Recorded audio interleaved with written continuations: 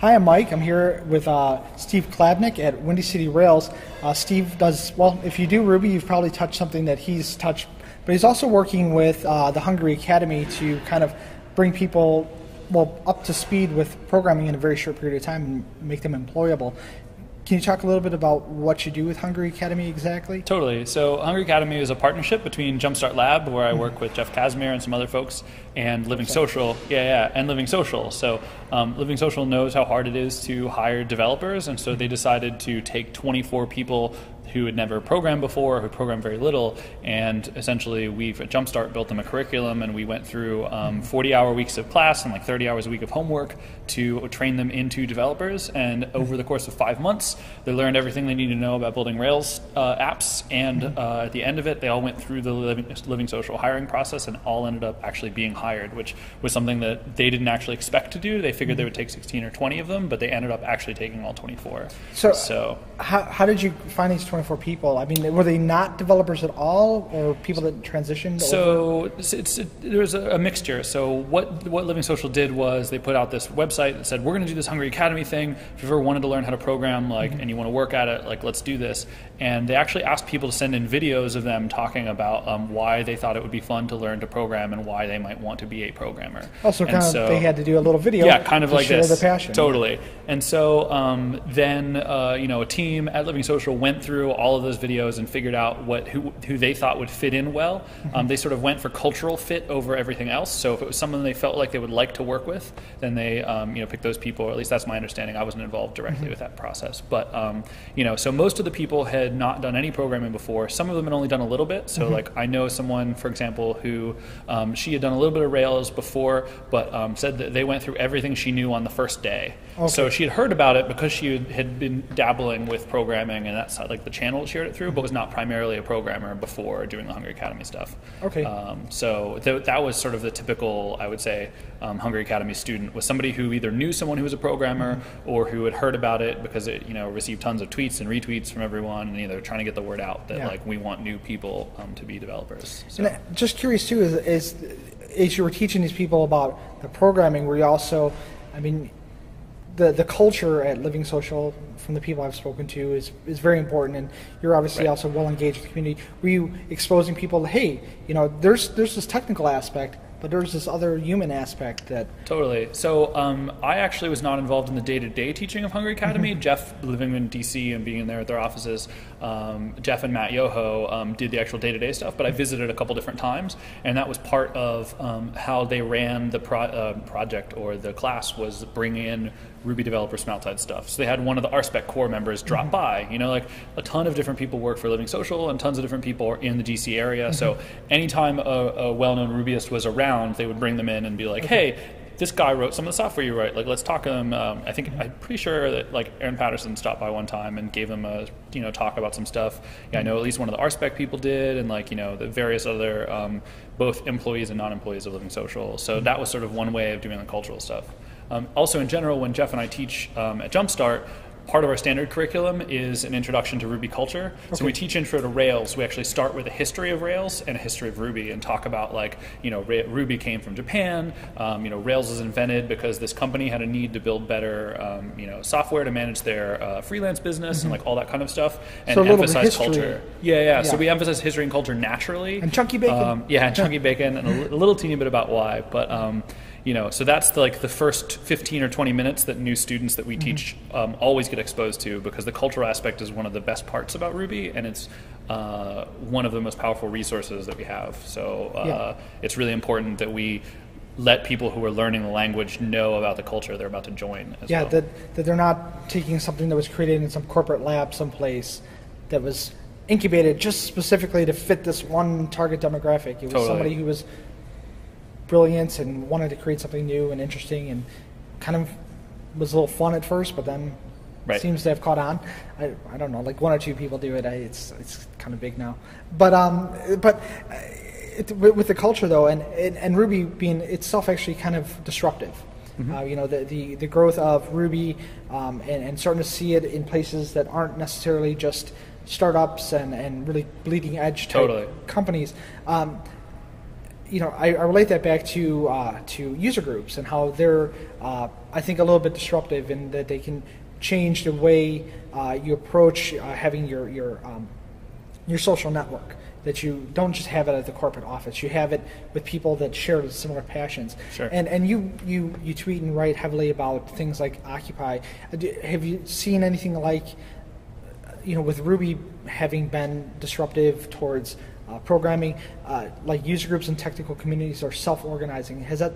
Do you see any kind of relationship with like what's kind of going on now with political movements like Occupy? Yeah, I mean, ultimately, yeah, user groups are definitely like a grassroots phenomenon, right? Mm-hmm. Like your town does not have a user group unless someone cared enough to step up and start a user group. And it's very similar to the way that Occupy organizes with working groups. So, each individual encampment would spin off different groups. So like this is the food group and they handle the food stuff. This is the library group and they're handling all our donated books. This is the, media group and they handle our Twitter and Facebook account. Anyone that's interested in doing those things can sort of self-organize and work in those areas. Mm-hmm. So the same sort of thing with user groups. They usually follow a similar deal, right? Like, we need to find a place to hold our user group this month, so I'm going to do that because I care about the future of the group. And it's not because anybody told you to do it, it's because you want to do it and put the group together. So there's definitely some degree of communication in the sense of similarity with the like grassrootsness of user groups and the way that sort of stuff is organized, for sure.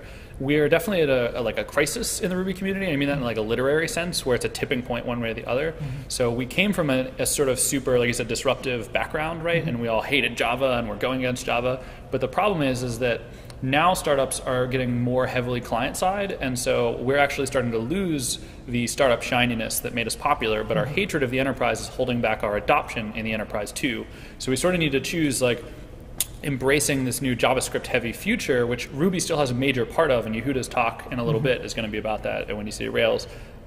If you're watching this later, you should check it out, or his talk at RailsConf. And it's about this kind of thing where the role that Ruby plays in a heavy JavaScript world and how we can make that happen. And that's the path that needs to happen if we want Rails to keep being in the startup world.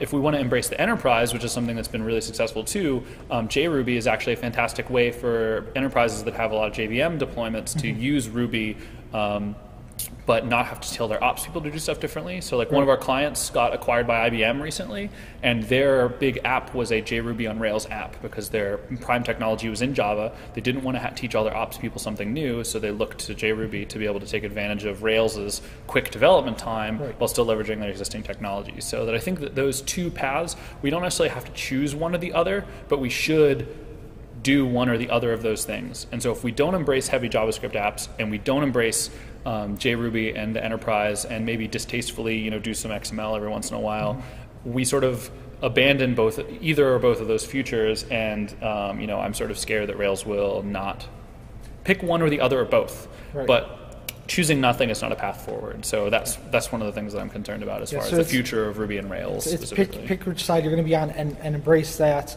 Right. Whether you're saying we're going to go and support the integrations with corporate software and wherever that will take us, or we're going to keep doing what we're doing and we're going to go off and do something else. But it's a clear decision. Yeah, and doing what we've been doing is not going to continue moving forward, right? Like anything that's static will eventually fall apart, especially in fast-paced startup world. So we need to make sure that and so we need to make sure that Rails is adapting to the way that the startup world is moving in order to continue to be the darling of the startup world. So, and one of the themes in your talk was don't be not that don't be evil, but that people look at companies and assign evil, not evil kind of labels. Like Google's not evil, but or it is. Or it is. Depending. But the point is they assign these labels.